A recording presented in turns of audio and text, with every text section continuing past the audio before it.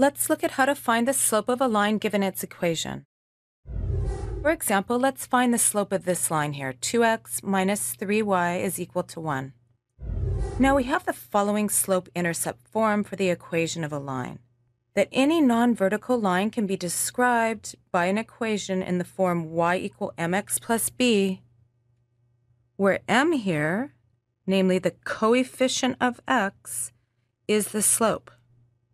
And the constant here, b, is the y-intercept. Which means if we solve our equation for y, then the coefficient of x will be the slope of the line.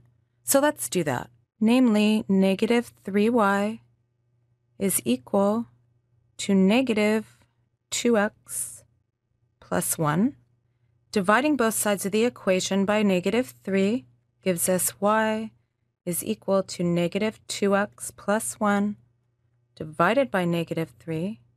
And now dividing by negative 3 gives us y is equal to negative 2x divided by negative 3 plus 1 divided by negative 3, or y is equal to 2/3 x minus 1/3.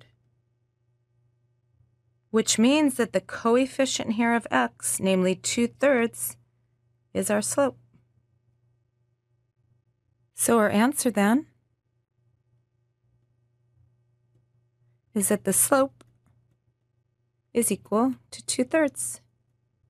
And this is how we find the slope of a line given its equation. We just have to solve for y and read off the coefficient of x, and that will always be the slope. Thank you, and we'll see you next time.